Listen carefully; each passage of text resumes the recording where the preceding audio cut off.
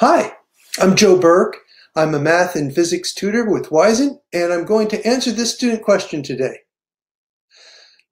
The angle of elevation of the top of a fire tower from a point A on the ground is 19.9 degrees.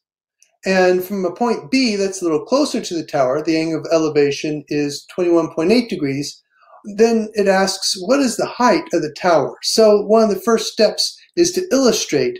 And in order to help illustrate and to help solve the problem with you, I'm going to be sharing my screen so that you can see a free graphing tool called Desmos. So I'll be sharing that with you in just a moment. Here we go.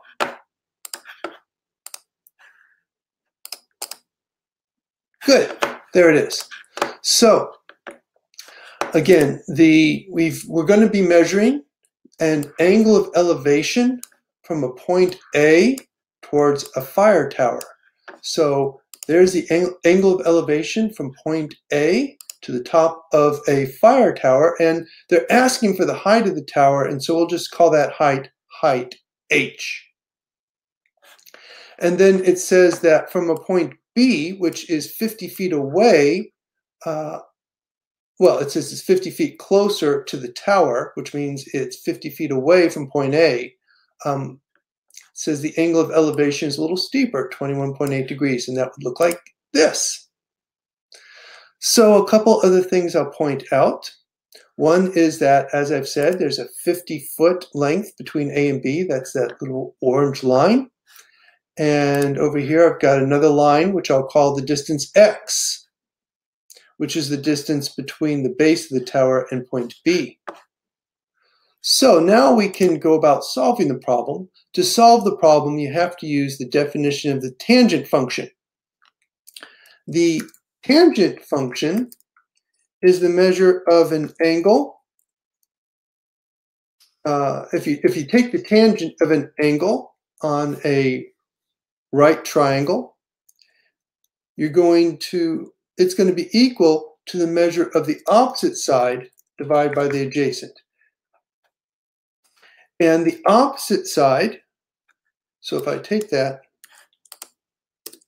we've got two right triangles here, one with a vertex of A, one with a vertex of B. The other two vertexes the two triangles share. If I use the one that includes vertex A, then you'll see it's going to be equal to the opposite side is going to be the height of the tower, and the adjacent side is going to be the sum of X and that 50-foot difference between point B and point A.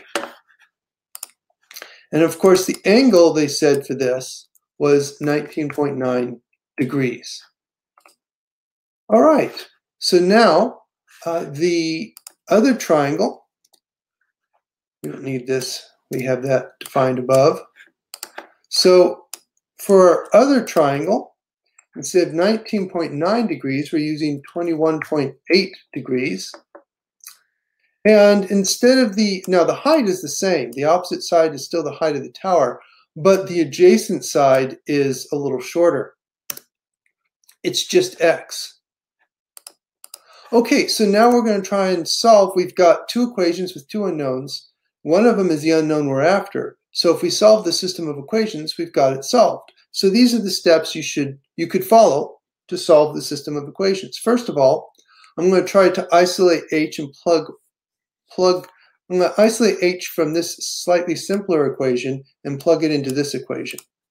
So if I rearrange this equation, then I could say that H is equal to X times the tangent of 21.8. I get that by multiplying both sides by X. So now I can take this value for H and substitute in for H over here. So taking equation from line 20, I am going to replace H with this value, which is equal to the length of H. Okay, so now that I've done that, I can simply multiply both sides of this equation by the denominator. My goal here is to try to isolate X, and I've got X both here and here, so I'm going to have to get it out of the denominator. So I'm going to multiply the right side by the denominator of the right side, and I've got to multiply the left side by the same amount to maintain the equality. Now that I've done that, what you can see happens is the denominator just cancels out on the right-hand side. And what I've done is I don't have a denominator anymore. And now, if I can distribute this value into this binomial, I will have simplified the left-hand side a bit. And then I can start bringing all the x terms to one side.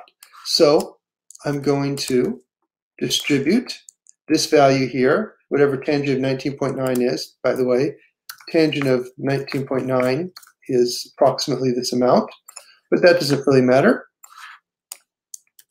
We'll just distribute it knowing it's equal to something. So I'm going to take it, and I'll have x times that amount, and 50 times that amount. Okay. So now what I want to do, I'm going to take a couple steps, and I'm going to move the constant on the right over to the other side. And I'm going to subtract the x term from the right side and add it to the other side. And then I can simply factor out x. Oops, sorry. Now I've factored out x, and once I've done that, I can simply divide both sides by the coefficient of x, which is just the difference between these two tangent functions. So I'm going to divide both sides by that difference,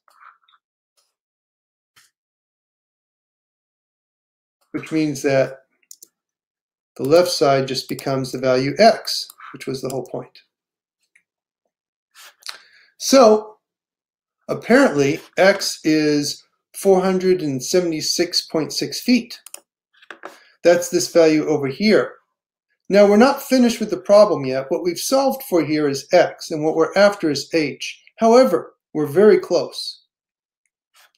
So what we know is that h is equal to this value x times the tangent of 21.8, and so I'm simply going to replace x with the value it's equal to, and now we can see that the height of the tower is 190.6 feet, and that's the solution to our problem. I hope that's very helpful, not too quick. If there are problems you have understanding my definitions of the trig function, the tangent function, or if you have trouble following some of the steps I took to solve the system of equations, then look up a Wyzant tutor, and I'm sure they can give you a hand figuring all that out. Thanks very much. Have a great day.